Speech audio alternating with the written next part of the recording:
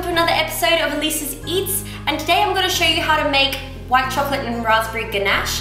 It's a really straightforward and simple recipe. This is a great recipe to know because it's a good base for a lot of desserts. It's a great filling for macarons, which I will do in another episode, don't you worry. You can also put it on the base of like a cheesecake, you can put it throughout a cheesecake, you can put it on top of ice cream.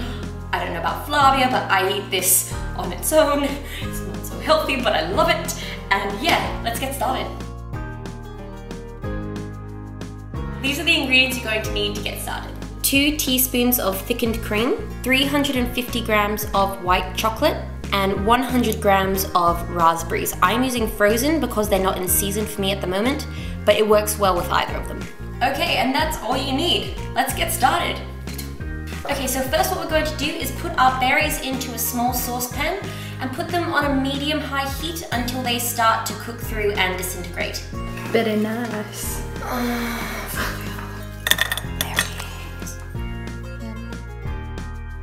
Once your berries start to heat up, we're going to use a little fruit masher and just kind of mix it around and help it break up even more.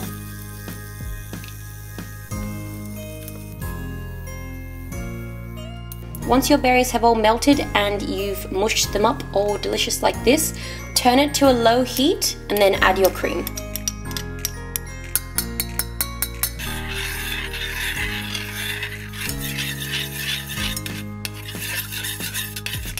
Keep it on a low heat and add your white chocolate. And then just stir on a low heat until it's all melted.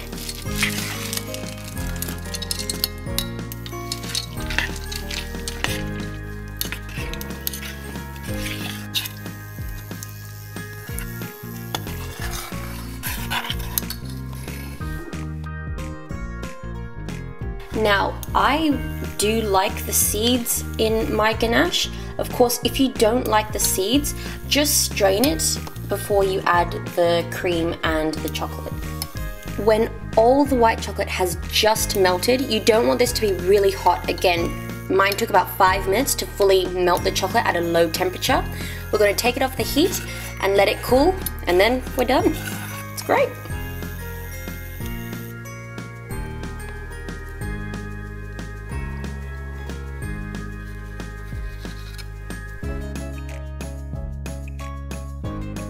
Okay guys, so that's how you make my white chocolate and raspberry ganache. As I said, it's a really quick and straightforward recipe. It's so easy and it's delicious. The sweet white chocolate goes perfectly with the tart raspberries. And again, I like the seeds in mine. If you don't, you can strain the fruit before adding everything else.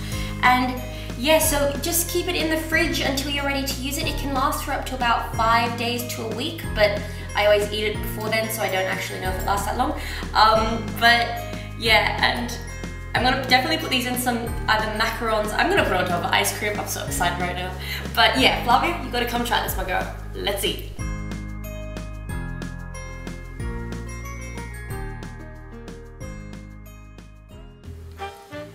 Yum.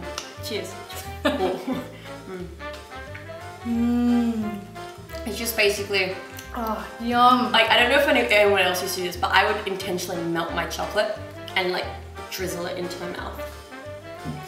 I was an interesting child, but like I would just love having melted chocolate. Most people love eating it, but I would just like, oh. And so this to me is just like heaven, and it's kind of healthy because it's got fruit in it, right?